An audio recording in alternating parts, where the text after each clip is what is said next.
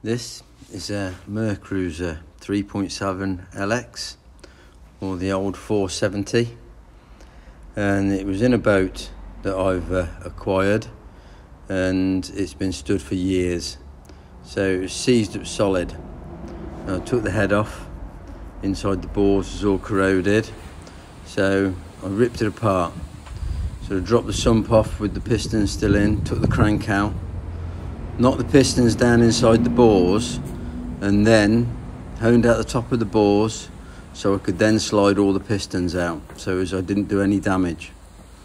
Then cleaned it all up, honed out the bores, cleaned the block, cleaned out every oil gallery and everything, and just generally went all over it.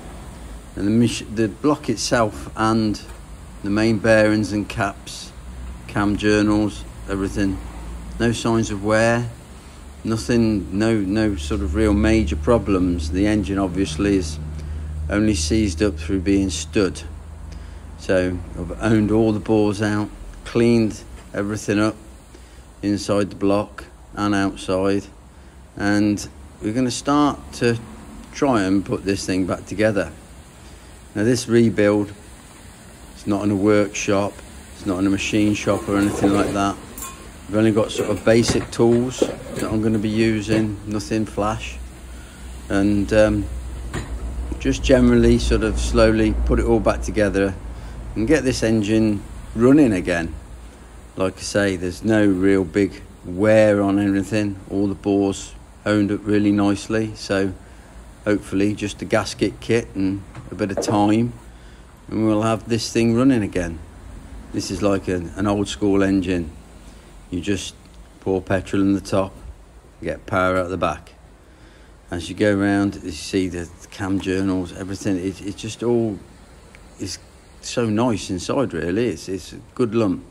That's where all the hydraulic cam followers run in the bottom of that valve chamber there. Again, once I sort of got it all apart and cleaned it out, it's all looking good. So now it's just a case of having it on the top of a Black & Decker workmate, no engine hoist or anything like that, and trying to get all these bits back in. These are the pistons that came out of it. Again, no real big issues. The rings were all freed up nicely, so nothing's being replaced. Everything's been measured and checked, make sure it's all well within its tolerances. So hopefully this thing should just be a gasket set, a few odds and ends. I've got to try and get a few bits. Unfortunately, all the bits I have to get are at the moment coming from America. There's the crankshaft, camshaft, and there's the leg which I had to remove to get the drive shaft out the back of the engine.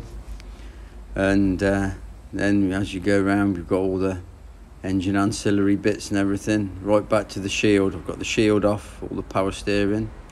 This is the inside of the oil filter housing.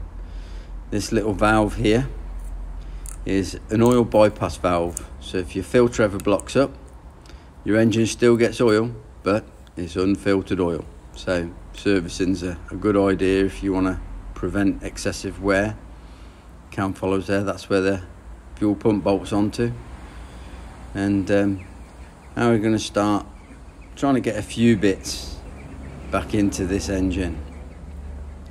This engine block, like I say, it's just a stable rebuild. And this is the camshaft that's going to be going back in. Again, no signs of wear, no scores or anything like that. I was quite impressed with how good this was inside, really, for the age of the engine. I'm going to be rebuilding it with this Graphogen paste. It's like a graphite paste you smear on wearing surfaces. I've put it on the inside of all the cam journals there. And it's just sort of, when it has its initial startup after being rebuilt, it's got a good form of like non-stick lubrication on all your wearing parts.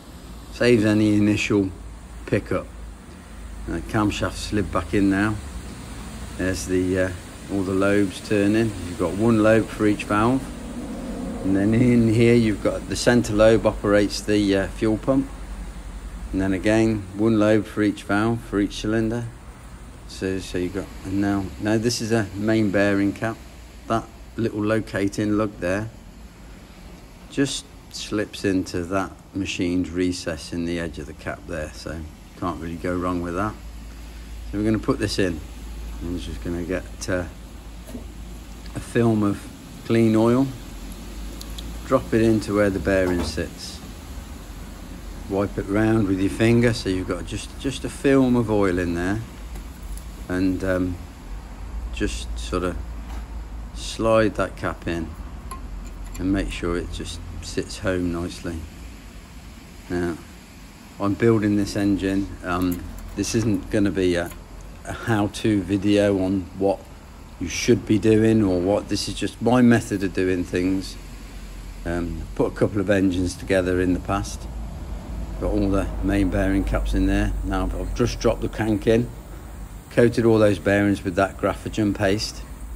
Just give it a nice spin over and make sure you're not getting any sort of like pickups or scores or anything. It's just turning nice and smoothly in those cap base, in the bottom caps. There's a camshaft down there. Now that turns nice and smoothly. It's all nice and free. Just spin it over by hand. So we're going to get main bearing cap now.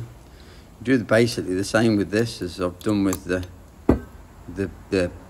main bearings in the bottom of the engine. Just a film of oil, get the bearing, slip the bearing in, and just a little like pea-sized blob of Graphogen goes into the main bearing cap, and then you just slide it around with your finger and just coat that surface up nicely so it's just got a nice thin coat on, and it's just like a non-stick coating for when the engine initially fires up. Obviously when the engine's running, the heat of the oil and everything, it'll wash that out, but it's all replaced by nice sort of clean engine oil that you're running your engine on. And you just sort of drop your cap into place, run the bolts in. They should run in by hand virtually all the way. Did notice the caps in this are a nice tight fit into the block, machined it very well. The numbers on the top of the cap denote which main bearing where it goes. The arrows point to the front of the engine. Most marks on engines tend to point to the front, so it's sort of pretty self-explanatory. You don't really want to be mixing these up. They all want to go back in exactly the same place they came from. That's why they are numbered. They're all sort of cast into numbers, and sort of direction is cast into them. Okay, so as you put each cap on, you just give them sort of like a nip, just giving it a nip down with a spanner, just to make sure it's sort of butted up to its faces nicely. And then once you've nipped down, bear in mind this isn't torqued up yet. I've only got a couple of caps on, so this isn't torqued down at the moment. But once it's nipped down and you're sort of happy that it's all butted up nicely, just want to give that crank a quick spin. And this is as far as I've got at the moment, so I had to dash off. So if anybody's interested, leave a comment or whatever, and I'll try and film a bit more as I'm sort of putting this back together. But I'm not a filmmaker, as you can probably tell by the poor camera and the rubbish voiceover, but we'll see how it goes. Thanks for watching.